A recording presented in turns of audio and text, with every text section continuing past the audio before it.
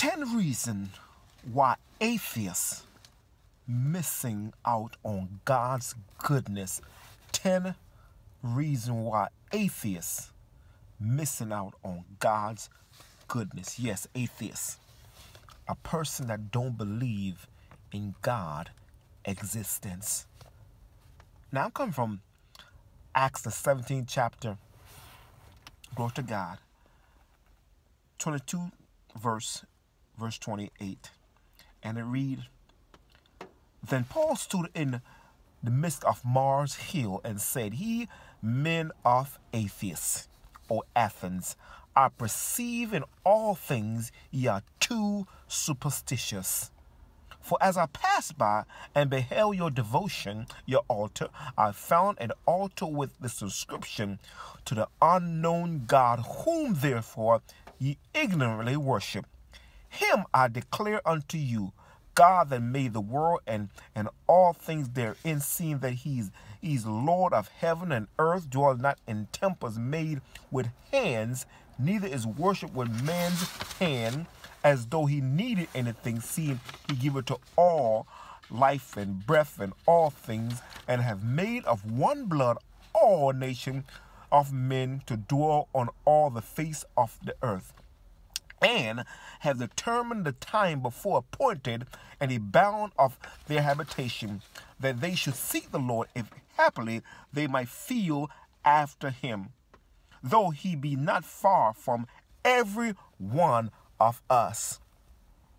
For in him we live and move and have our being, as certain also of your own poet have said, for we are also his offspring. I've read Acts the 17th chapter, verse 22 and 28, and 10 reasons why atheists are missing out on God's goodness. And the number one reason they're missing out on God's goodness, because they have not balanced their life being grateful and ungrateful, of being wakened of opportunity of their limbs functional. Yes, my friend, they have become ungrateful of being wakened of the opportunity of their limbs functional, which means that if they have the activity of their limbs and they are ungrateful, rather than saying, Lord, I thank you, the opposite is in a wheelchair, unmovable, we say God does not exist because of this handicap. But I know people that are handicapped. They're not blaming their handicap, but they're praising God in spite of their handicap, because they know that when they get to heaven, they're going to have a new body. Oh, glory to God. This mortal shall put on immortality. Hey, glory to God. So number one, they become, glory to God, ungrateful. Yes, they're missing out because they balance and they become ungrateful rather than being grateful to God. The second reason why atheists are missing out on God's goodness, they into make-believe concept of being rather than.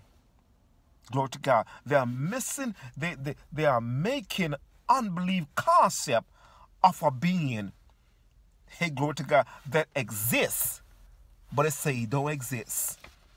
So they're making believe, hey, glory to God. Hallelujah. They're saying that just the word God is a concept of your thinking. So they can stop thinking and it don't exist. But my friend, there's a God. Whether you believe him or not, is a God of the universe. God woke you up this morning. God started you on your way. God bless you with a job that you go to. Hey, glory to God. So I'm telling you, my friend, they're into make-believe concept of a being. Hey, glory to God. So they say it's just a part of their imagination or a part of their mind. The third reason, they never read or study the biblical texture and draw the conclusion of the greatness recorded through the Bible. Yes, my friend, they never read or studied the textual and draw their own conclusion or conclusion of God's greatness recorded. It was God's greatness in Genesis. He made man. It was God's greatness. He made the creation. In Exodus, people was in slavery, and God let them depart from slavery. In Numbers, they were wandering in the wilderness. And in glory to Leviticus, he said the law of doing things right in God's eyesight. In Deuteronomy, he make a second law because, glory to God, God got so mad, he made a second law, which was the first law, glory to God. So I'm telling you, my friend, they need to read and study the textual rather than drawing a conclusion, glory to God, of God's goodness that's recorded through history. See, history is his story.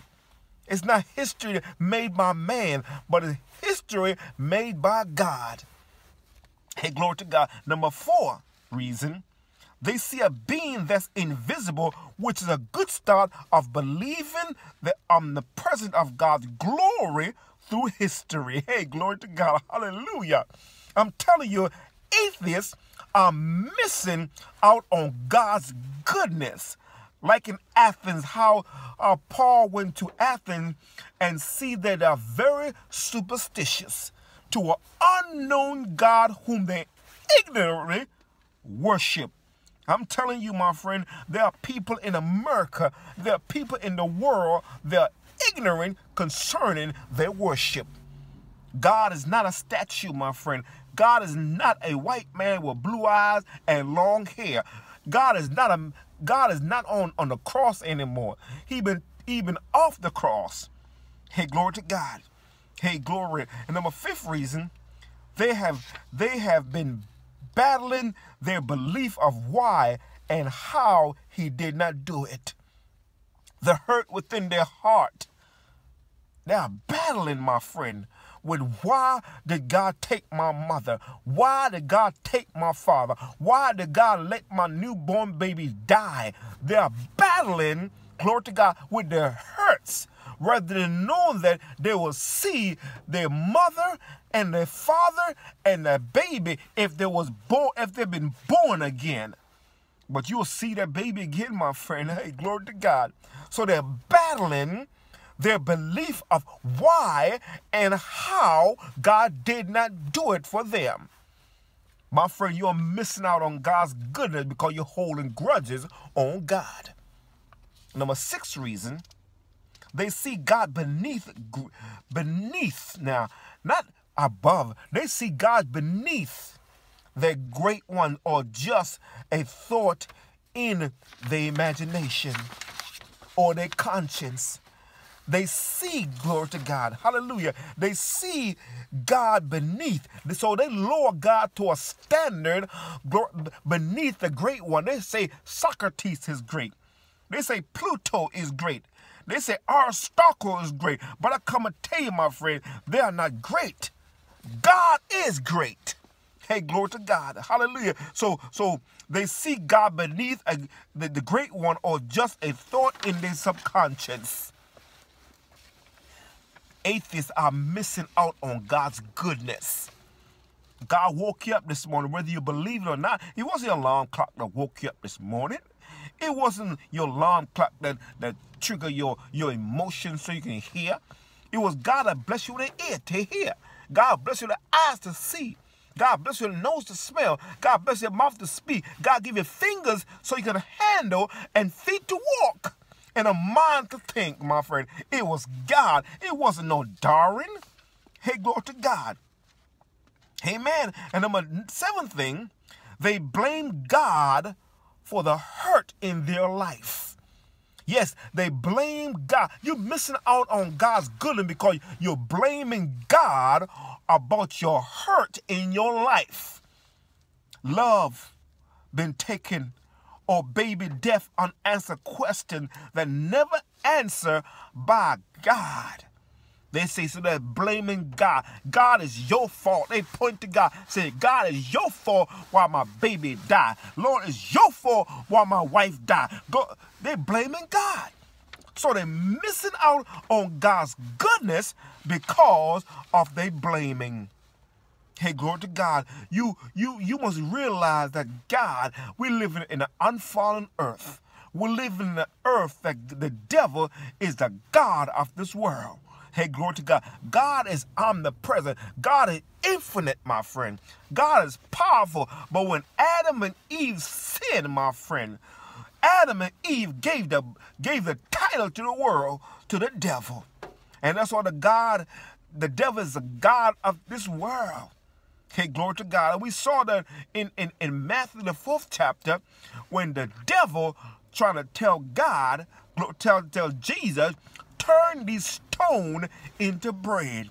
He said, Jesus Christ, cast yourself from here, because it is written. So the devil know the scripture. The devil know the word. But the devil will twist the scripture for his advantage so you can fall. And that's why we got to know the word for ourselves. God don't tempt, my friend. God tests you to elevate you. Hey, go. The devil tempt you, make you fall into sin. So test and temptation is different. Test mean that he want to make you fall, and test mean he want to elevate you for another level. And when there's another level, there's another devil. But God is still in the testing business. Hey, glory to God. Hallelujah. Hey, shall I bring an example? Yeah, I'm going to bring an example. I'm so glad you asked. When God tests Shadrach, Meshach, and Abednego in Babylon, the king say that when you hear the music and we see a statue, I want you to fall down and worship it. But the Shadrach, Meshach, and Abednego say, we're not careful to answer you of this matter. The God that we serve is going to deliver us from your hand. And they told Shadrach, Meshach, and they tied them up, Lord, and put them in the fire furnace. Hey, glory to God. Hallelujah. I'm telling you, my friend, testing is blessing, and temptation is falling. Hey, glory to God. So they put Shadrach, Meshach, and Abednego into the fire furnace, and the king was hastening, went to the fire furnace, and the king saw the fourth one, and he said, look like the Son of Man. Hey, glory to God. Hallelujah. I'm telling you, atheists, you are missing out on God's goodness. Hallelujah. I'm more happy than a person that have $1 million. I'm more happy than a person that live in a big house. I'm more happy than a person that have a Tesla car.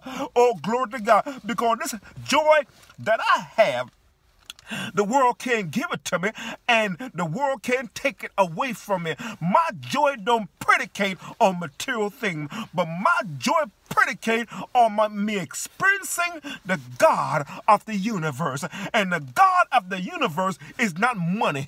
The God of the universe is not sex. The God of the universe, my friend, is Jesus Christ.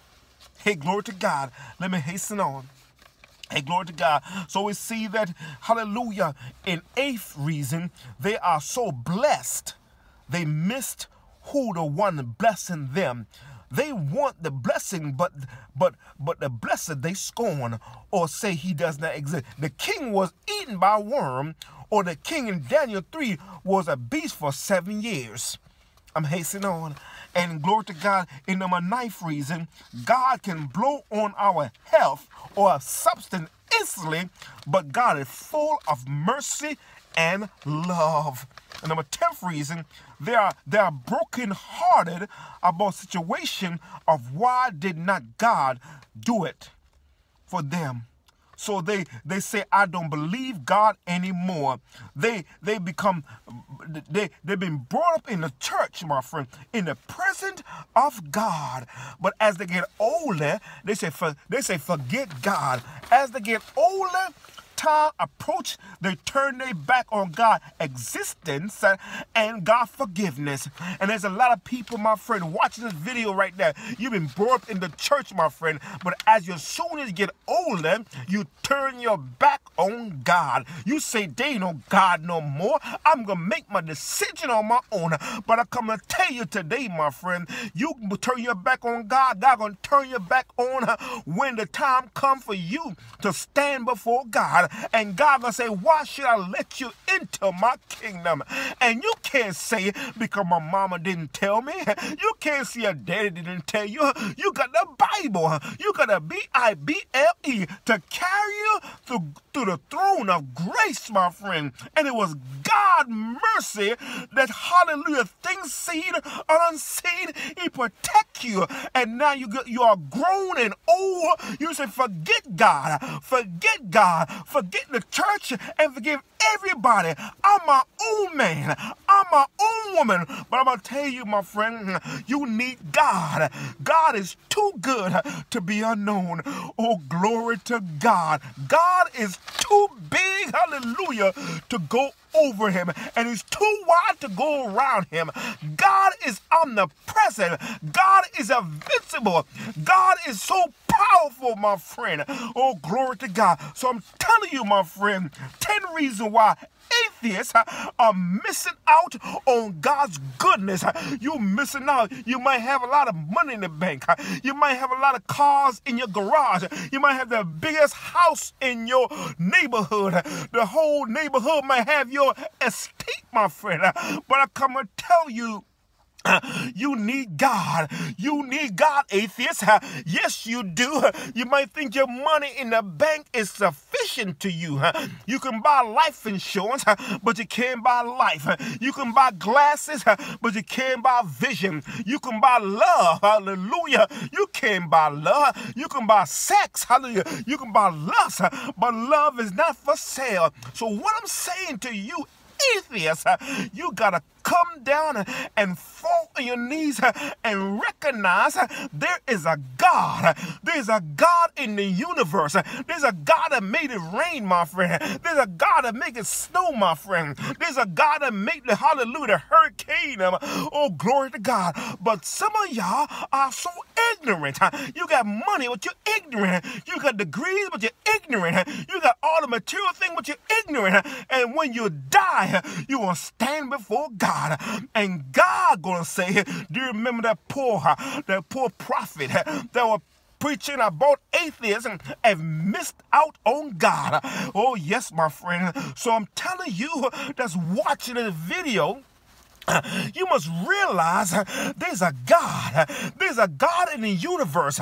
There's a God everywhere. You might, hallelujah, say they don't exist, but one day, hallelujah, you're going to stand before God and you're going to say, oh God, I didn't know. And God will say, go to hell. Hallelujah. Glory to God. He gave you so much mercy. He woke you up this morning. He started you your way. He let you brush your teeth, take a bath, put your clothes on, and you walk out the door. Oh, glory to God. You went to the restaurant. You don't even thank God. You eat your food like a dog. Oh, glory to God. But I come and tell you, hallelujah, that's watching this video. Oh, glory to God. There's a God in the universe. You might not believe me, but one day in the sky, we're going to see him. One day, you're going to stand before him naked, and he's going to say, why should I let you into my kingdom? And you're going to be speechless, and he's going to say, go to hell. You can compromise. You can buy him because he's spreading his love and mercy. He said, for God so loved the world that he gave his only begotten son, that whosoever believe in him should not perish but have everlasting life. I'm telling you that's watching this video, Don't let your life be vain. The Bible say the man's life is not consistent of the thing that he possesses. Don't labor for the meat that perish, but labor for the meat that endure to everlasting life, what the Son of Man gonna give. I come and tell you that's watching this video, you wasting your time, my friend. You got CDs, you got money in the bank, but I come and tell you, the Bible say, don't set your affection on things, hallelujah, on the earth, but set your affection on things above, because where thieves, hallelujah, comes in and steal and break, hallelujah, where your treasure is, your heart may be also. So I'm saying to you, atheists that's hurting because you lost your loved one, I come and tell you, if your loved one was not saved, you won't see him no more. But I come and tell you, you ought to get saved so you can see your loved one again. Oh, glory to God. So I'm telling you in closing, it's time for you to wake up and realize there's a God, whether you believe it or not, and you're going to be judged according to what you know. Oh, glory to God. What I'm saying to you, hallelujah, the Bible says, cry loud and spare not. Lift up the trumpet, your voice like a trumpet, and show my people their sin. America is damned. Yes, my friend, America is damned. And the reason why America is damned, because let everything go on under the sun. Yes, America do everything under the sun. America, it seems like atheists because they let homosexuality go on, all in the church, all in the pulpit, all in the piano. The children are confused, got two same-sex father, two same-sex mother, and why, my Lord? So what I'm saying, if you are atheist, if you are having this condition going on in the church, you are atheist, because my Bible tells me there was Adam and Eve. Where we get Adam and Steve or Jane and Jane? No, my friend.